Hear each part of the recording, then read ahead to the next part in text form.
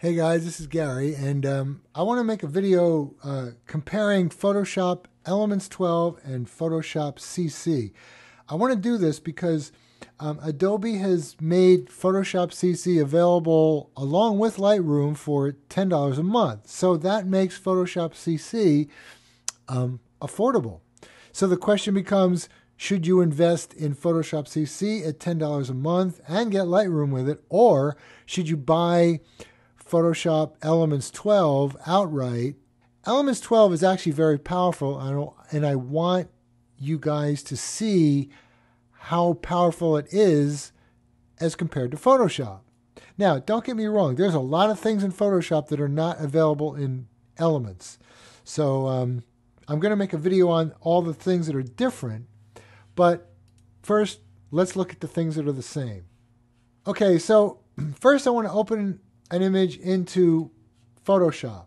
So I'm in the organizer, the Elements organizer, and the cool thing about organizer is if you have Photoshop installed, it's aware of it. So I've selected this image of a model and I'm going to choose Photoshop, and here it is. It opens it up inside of Photoshop. So I'm also going to open that same image. I'll select it again and open it in the Elements photo editor. There we go. Okay, so now here it is in the Elements photo editor as well. But I'm going to go back to Photoshop, and the first thing we're going to do is extract the model from the background. And we're going to basically replace this green gradient background with something else. So in order to do that, I'm going to choose the Quick Selection tool, which is also available in Elements. I'm going to start right about here and paint up around to select the background and sort of come back down and make sure I finish that off. Okay, very good. I'm going to go to the Select menu and invert the selection, so now the model is selected.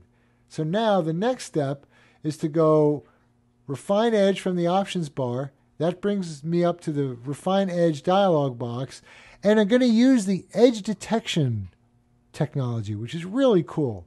So I'm going to make sure that I've got this button selected right here, and I'm going to select Smart Radius. I've turned on edge selection. I'm choosing Smart Radius, and I'm just going to paint along the edge of the hair. Make sure I include some of the background as well. And look at that. It just really does an amazing job of selecting those wisps of hair.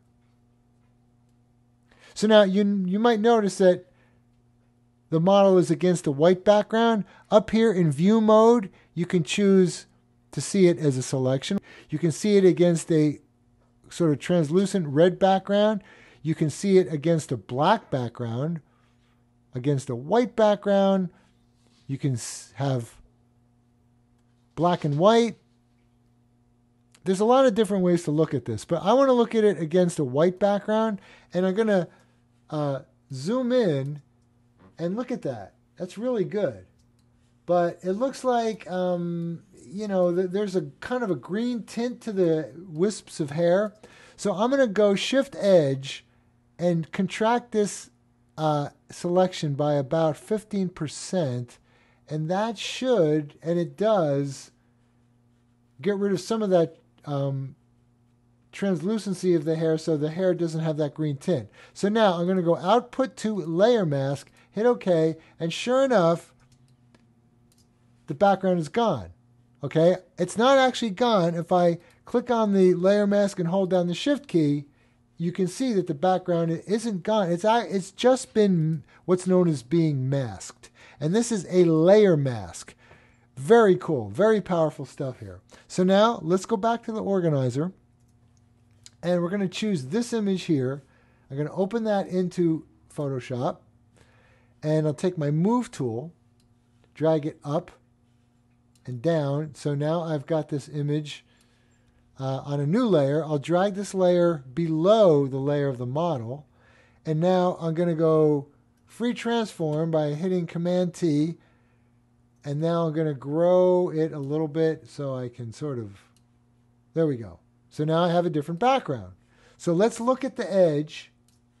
And look at that. You can see all the wisps of hair. That is awesome. That's amazing. This used to take hours to get a mask with this kind of detail, including the hair. That's really cool. Okay? All right, so can you do the same thing in Elements? Yes, you can. So let's go to the Elements editor. Here we go. Here's the Quick Selection tool, making sure that I've actually chosen the Quick Selection tool. Down here it says Quick Selection in the Options panel. I'm going to do the same thing. I'm simply going to start here and paint up, go around, make the selection, come down here to finish it off. I need to invert that selection first, so go Inverse under the Select menu. Now refine Edge, Edge Detection, activate Smart Radius, paint along the edge of the hair, making sure that I'm including some of the background. And look at that. This, again, in Photoshop, this would have taken hours. So I'm going to zoom in to, that's really good. That's really nice. But I'm going to shift the edge by about 15% smaller the way I did. That'll help. That's really good. All right, so I'm going to, once again, output to layer mask, hit OK. And just like before, if I zoom out, you can see that I've got it. It's great. So let's go back to the organizer and open this image into the Elements photo editor. Take my Move tool by hitting the V key, drag up into the new image, the older image, and let go here. Drag this layer down below, and let me zoom out a little bit more. So now I'm going to go Edit, Transform, Free Transform. I'm going to make sure Constrained Proportions is checked. This is different. It's not this way in Photoshop. And I'm just going to grow the image until the background covers up. All right, so there we go. Let's check the edge. Let's zoom in. That's really awesome. Look at that. Perfect. Really nice. And there you go, right? So you get the same power for masking and using layer masks in Elements as you do in Photoshop, thanks to Refine Edge. And it's available in Elements and Photoshop. Pretty cool. All right, let's do something else here. I want to show you the Clone Stamp tool. So let's look at this image. Let's open this into Photoshop. And here it is. Okay, so I want to get rid of this red and white tape. So I'm going to grab the Clone Stamp tool. I'm going to create a new layer. I'm going to call this layer Clone by double-clicking on the layer label. And now I'm going to make sure that all layers is selected up here in the options bar. Now I'm going to zoom in, and I'm going to hold down the Alt key to sample this tree trunk. Come down here, line up the edge, and just kind of paint. Okay, that's pretty good. So now I'm going to grab the area below the tape and sort of paint along like so. And I want to line up this tree trunk, so I'm going to go along the edge, line up. Okay, good. Good. All right, that's doing a great job so far. I'll sample down here by holding down the Alt key again, and then just coming up here and very carefully painting along. Okay, that's really nice. Good. Same deal. Okay, I grabbed some of the... Okay, so come down here, line up the edge. Nice. Oh, I got some of the grass, so I'm going to come up here and sample and paint down. Okay. Doing good, doing real good. Come down here, get rid of that grass. Oh, that's no good. So I'll just get rid of the grass. I'm going to make my brush smaller by hitting the left bracket key. Sample up here, come down and paint over it. Just like this. Okay, good. I'm going to come up here, grab the edge of that tree trunk. Up. See, I'm screwing up a little bit here. You have to be really careful with this. You have to finesse this. Okay. All right, that's good. So I'm going to grab the edge of this grass and come over here and sort of paint that in like that.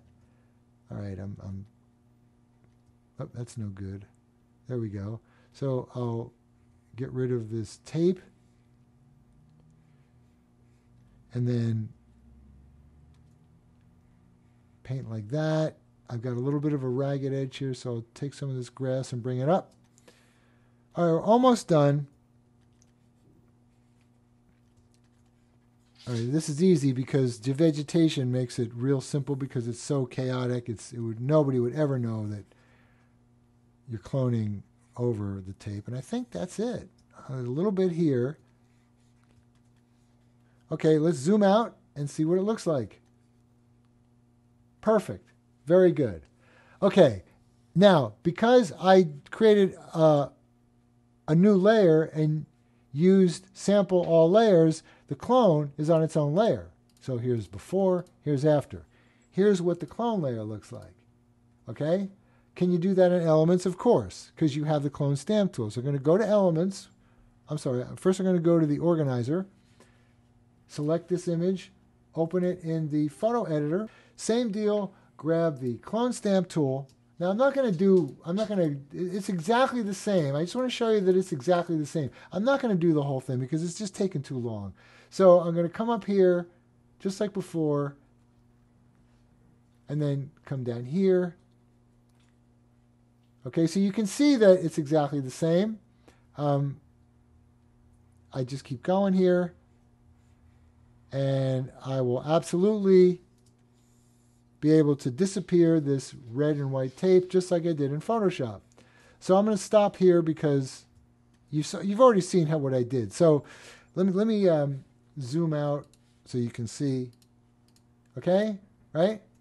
There you go, right? Now I didn't finish, but it's going to be exactly the same. Here's Photoshop, Elements.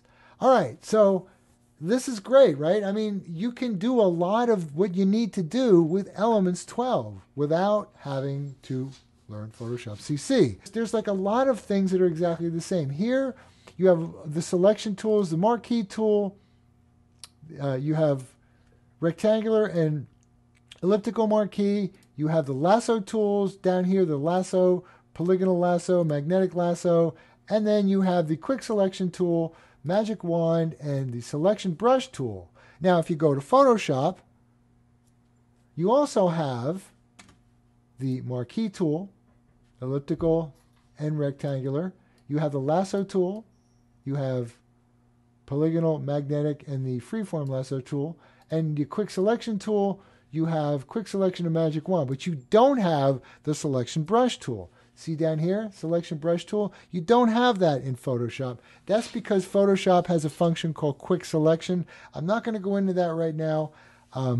This video would be an hour or longer if I were to show you everything that's exactly the same in Photoshop as it is in Elements. But I want you to see that you have a lot of editing power in Elements, okay? That's really the purpose of this video, to give you a sense of you can get a lot done because you have the power of layers. The model is on its own layer, right? So you have layer masks.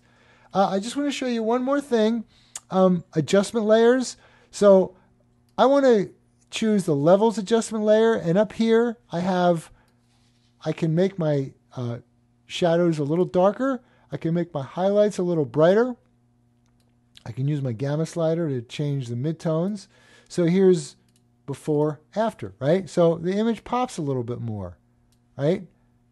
Before, after. This is an adjustment layer. It also has a mask, so I could mask out. So let's say I'm looking at the model and I want to really add a lot of contrast. Actually, I want to make the sky look real dramatic. And that's what I'm doing. Look at the clouds, right? That's pretty cool. Like that. There we go. Look at how dramatic the sky is. But I really screwed up the model. So if I come down to the mask for the model and hold down the Command key on the Mac, that would be the Control key on the PC, and click, I've got the selection of the model. If I click on the layer mask for the levels adjustment layer and then go Edit, Fill Selection with foreground color, or I can choose black. Watch what happens. Opacity 100%, mode is normal, hit OK, boom, and then I Command or Control D to drop the selection. that levels adjustment is only affecting the bottom layer here, and it's being masked out by this layer mask on the adjustment layer. I can do the same thing in Photoshop, but I'm not going to do it. Just trust me. It's all the same. So I'm going to make a video on the difference between Elements 12 and Photoshop, but I want to give you an idea of how powerful Elements 12 is for editing. All right, guys, I hope you found this useful. I'll see you next time. Bye.